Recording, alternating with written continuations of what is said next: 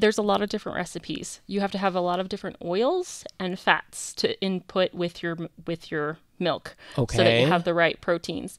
The milk you have to freeze, believe it or not, so that you can actually use it, because the lye will break down the milk really fast and it'll make it sour before you turn it into milk or soap. Okay. So you have to freeze it so that it doesn't turn sour.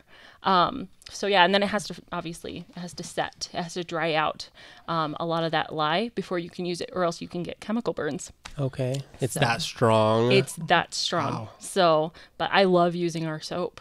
It's Oh, you when you put all that much work into it, you milked the goat, you made the soap, and sounds then satisfying. very satisfying. Something amazing about making it yourself and using it. Yeah.